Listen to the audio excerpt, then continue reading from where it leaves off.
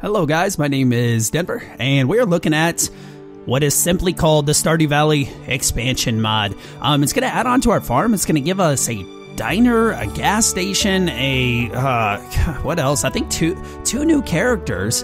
Even though those new characters, I guess it takes a while for them to show up. I think it's like a week or something. The mod developer has said. The mod developer, by the way, is Tegobash. One of the mods that I like using from Tegobash is a mod. It just simply turns down the saturation in the game. You can see here that like the yellows and greens, they're super bright and almost blinding sometimes. So this just kind of turns down the saturation. But anyways, back to this mod.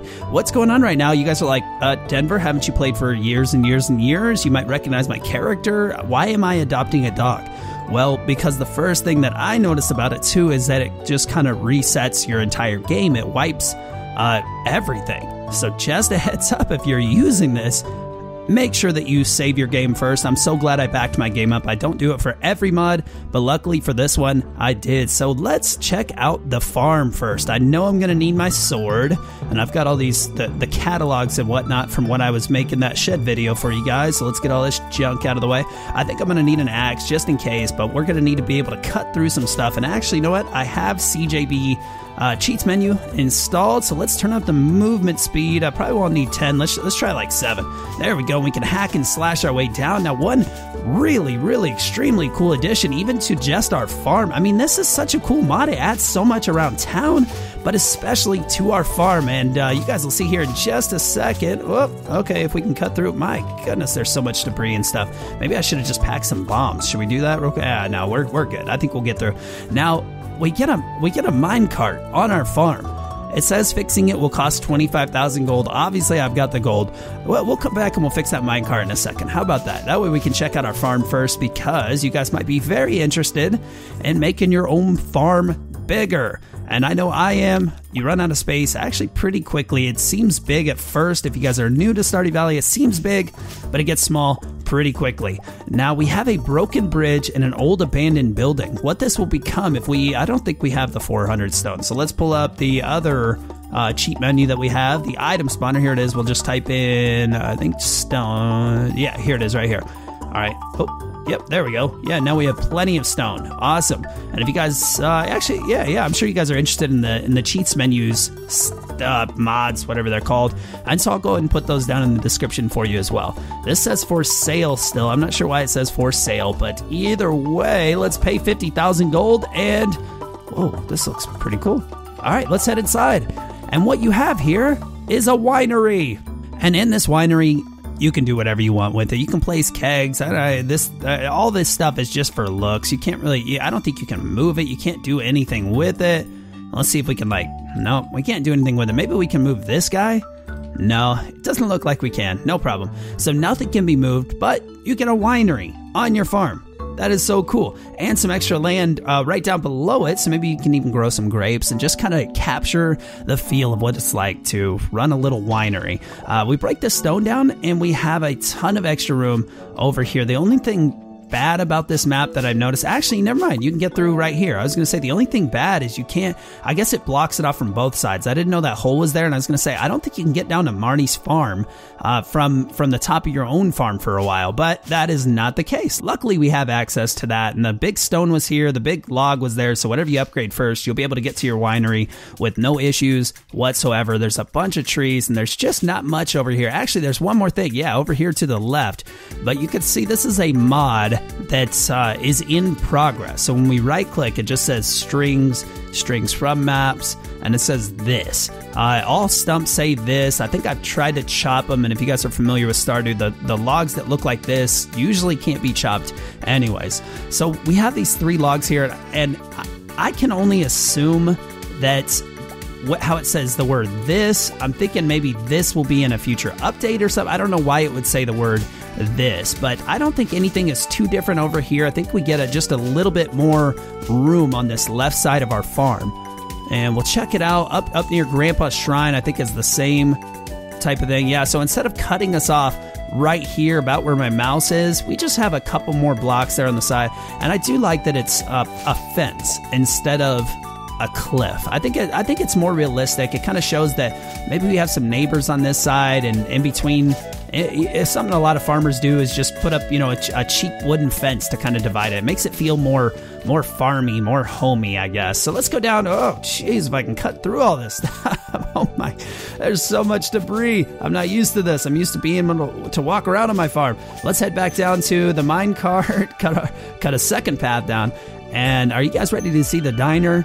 Let's go ahead and fix the minecart, and we can actually go to the gas station and the diner from our minecart. So let's just go to the diner, and I'm going to fly through it real quick. Don't look at anything. I'll show you how we actually would have normally got here. Maybe I should have just taken you the normal way. Look at this. They opened up past the Joja Mart. Oh, the Joja Mart has been terminated, so I guess it does save some things in your game. I wonder if my community center is still all intact, but for some reason not for some reason. I mean, I replaced the map, I replaced it with the brand new farm, and therefore my old farm is gone, but luckily I can just kind of drag it back in. So no problem there, no issue. This just overwrites your farm, and I guess you can just probably delete it and be able to have it back. So let's check out the diner. Who do we have over here? Like I said, there are 2 new characters.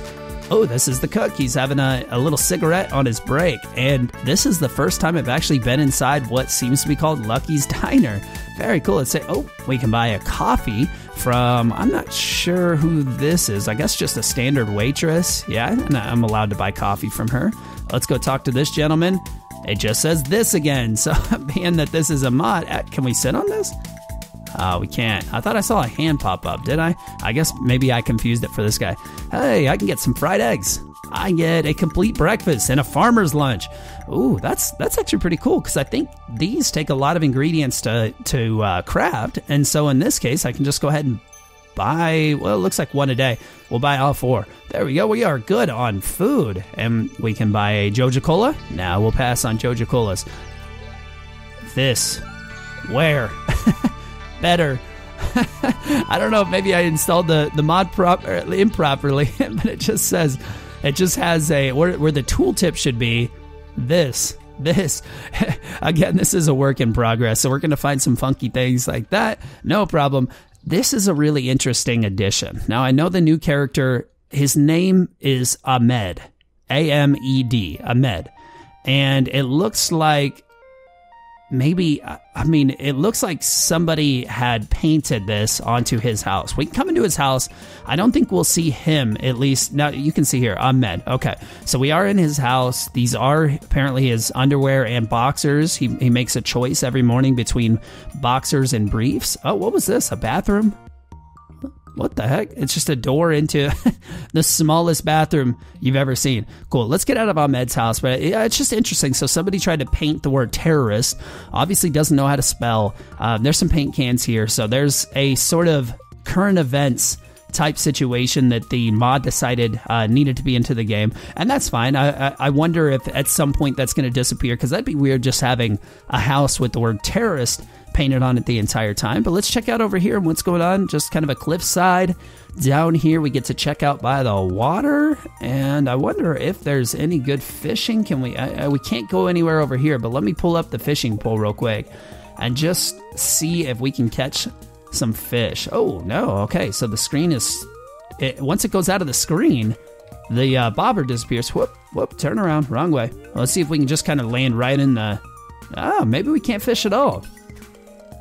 Huh, okay, so that is unfishable water. It's just a new place to come if you want to sit at a beach somewhere. So this is our diner and Ahmed's house. So let's go ahead and check out the gas station. We get to take the rail car. Where am I? Oh, I'm up at the top behind the gas station. Similar to, I think what the mod creator was going for in this. And you can see here down below. I've checked this out just one time. I haven't looked, I don't think, even inside the buildings yet. But this, how you get here is you run through to the end of the tunnel. Making good use of the tunnel, because normally when you come in the tunnel, you only have this thing right here. Bring a rainbow shell to the train platform. All right, so that's that kind of end game quest. Sorry, spoiler alert. If you haven't done the end game quest, that actually doesn't give much away.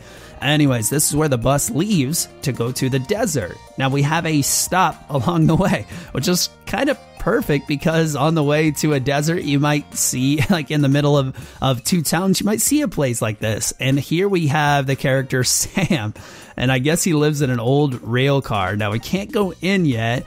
I'm not sure if that's based off the time or what, but Sam does not live very cleanly. Can I get down to this? Yes, we can get down here. I guess there's just nothing we could do. I was going to try to play some music off his old junky stereo, but there's bags, there's tires, there is a dumpster, and I'm actually very curious. I don't know if you guys are interested, but I'm kind of curious to see if I can actually cut. Oh gosh, this speed makes it hard. So we can't cut down the trees. Can we cut down the single pieces? We can. So these trees are just placed for looks. No problem. It definitely adds to the atmosphere of it, kind of having this like overgrown type forest between an old junkyard and an old broken down gas station. It says play lotto. We can't do anything with the gas. No tooltips for the motorcycle. The dumpsters, maybe. Wash. Oh, wait. Ooh. It is certainly a gas station bathroom. Oh, there's an invisible door here. Okay, we can get in. Oh my gosh. All right. So I wonder what he's going to say when we get the tooltips in, because this is disgusting. Where is that toilet paper connected? Is that on the ceiling? Either that or I'm just crawling down underneath it across the disgusting gas station floor. Let's go inside the gas station. I think it's going to be empty, but let's check. Yes, it is. So the characters don't show up for a while. Again, if you guys are interested in getting this mod, check out down below in the description for all the information that you'll need. If I remember, if I forget, let me know. Oh, vegetable, frozen, and nothing in the middle. All right, I'm just kind of checking out the tooltips. Canned. It's interesting going through the mind of a mod creator. Okay, so News Monthly. Okay, I assume News Monthly. Hey, and there's our new character, Sam. Now, we're actually not talking to Sam, obviously, unless he's invisible. But this is the new character, Sam. He looks like a spawn of Pam. I think you guys might agree. So we can buy beer, we can buy pale ale, we can buy wine, or just an innocent little Joja Cola. I'm thirsty for a non-alcoholic beverage. Again, I'm a teacher. My students are watching. All I drink is cola ever. Got it? All right, if anybody asks. Okay, so this is our gas station, and I believe that's about it in the game. If we hit the map, we can see our new farm. It looks huge. We went to the diner, which is all the way over here, which you get to behind Jojamart. And up here is the gas station. I don't believe, let me take a quick look, see if I'm forgetting anything. We got the diner, the gas station, Amed. We got Sam, if that was the new character indeed, and I'm not just mistaken. Oh, it looks like there might be one more place I haven't gone yet. But you know what? I'm going to let that be up to you guys. You guys decide if you want to install this or not. And it should be pretty easy. If you're used to installing mods, it should be fairly easy. If you guys have questions, let me know. This definitely will add something to your game. If you're just kind of tired of the old farm, but it will erase your old farm. So make sure you're very, very, very tired of your old farm. And that's it for today, guys. Thank you for watching this video, and click like, click subscribe. You guys know the drill. And check out Stardew Valley Expansion by Tegobash. I will see you guys in the next video.